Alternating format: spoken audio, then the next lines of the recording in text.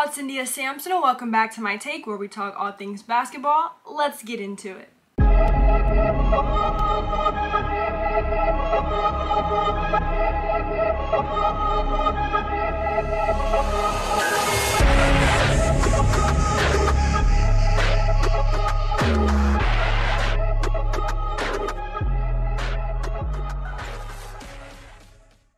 On to the breaking news this week. The Denver Nuggets have advanced to the finals for the first time in franchise history.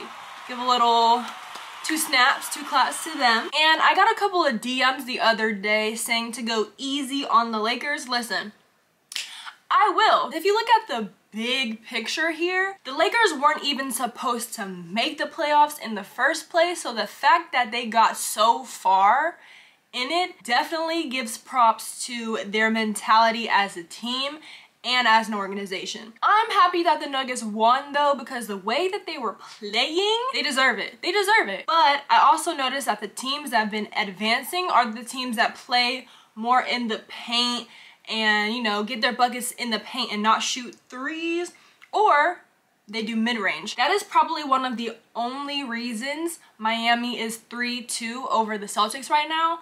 I mean, by the time you're watching this, you'll either know if the Miami Heat won the fourth game or if the Celtics pushed it to a game 7. Let me know in the comments below what happened. And also, do you want Miami or the Celtics to win? I am personally conflicted. I've been saying in all my videos, I want the Celtics to win this year. You know, like, I want Jason Tatum to get a ring, his first ring, whatever. I think he deserves it. I do want the Celtics to win, but I also want Miami to win because I think that it would be a great series to watch with Denver and Miami. But let me know what you guys think in the comments below. But speaking of things to watch, there are rumors going around that LeBron is going to retire, and in an interview he said this. I like to say it's a successful year because I don't play for anything besides winning championships at this point in my career, and but we'll see what happens going forward. But I don't know. I got a lot to think about, to be honest. And just for me personally, going forward with the game of basketball, I got a lot to think about. Everybody literally went crazy. The whole internet like exploded, y'all.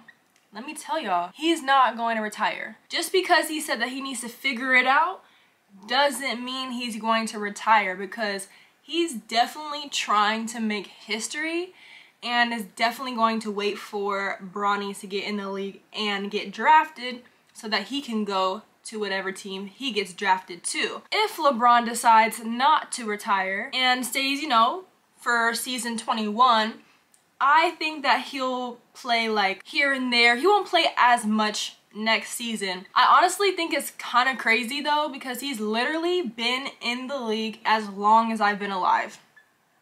03 babies. But that's so crazy to me. Like, my whole life he's played in the NBA. But speaking of people that were drafted in 03, Carmelo Anthony retired, and he said this in his retirement video. Take a look. I remember the days when I had nothing, just a ball on the court and a dream of something more. Time has come for me to say goodbye. My son, my legacy, now and forever, lives on through you.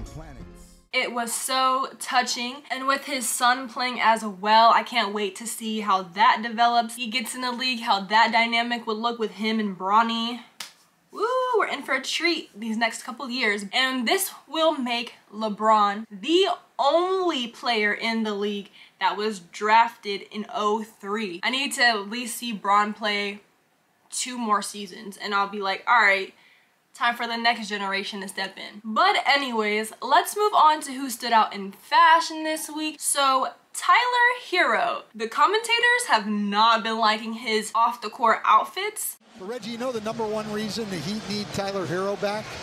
Because his fashion is so bad on the bench that we need him in uniform.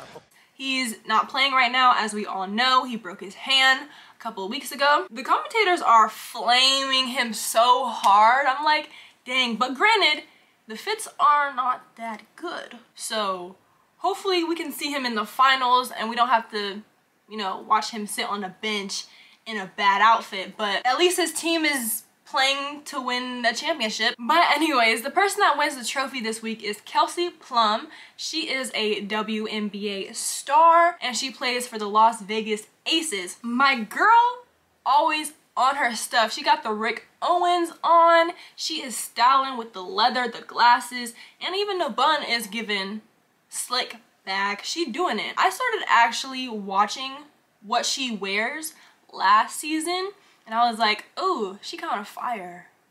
I'm gonna have to keep up with her. So, and I would definitely wear what she's wearing for sure.